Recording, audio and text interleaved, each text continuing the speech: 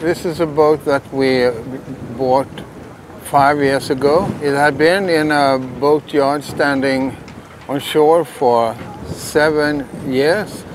So we bought it very cheap, and she was in a terrible shape. We took her to Sweden, and then we started to do a lot of things to make her able to race with. A lot of constructions inside for the winches and for the mast, but she's very strong.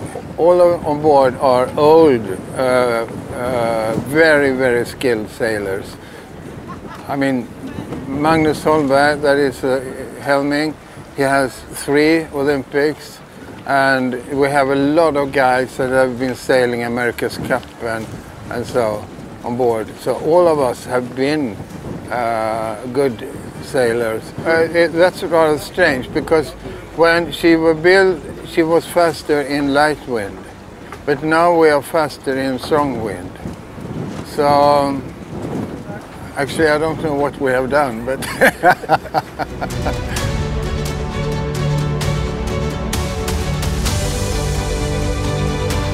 I've owned her for 35 years, since 1989.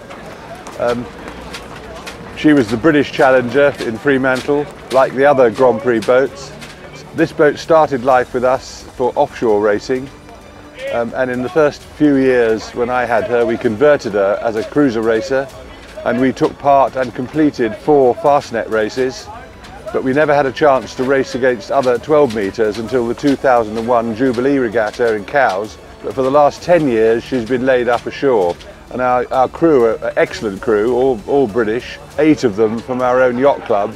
Only 2 people had ever sailed on a 12 metre before, and they've all done really, really well. We're pleased with our result. We decided this would be our last year with Crusader. After 35 years she's for sale now. We see it as an opportunity to sail these boats, these dinosaurs now, and I love the 12 metre. I'll be very sad to see her go. I reckon I've sailed her about 45,000 nautical miles personally. She's an old friend to me. We've had a wonderful time, and I'm very happy with my crew, very happy with the event. It's been great. Our boat is exactly as it was in Fremantle.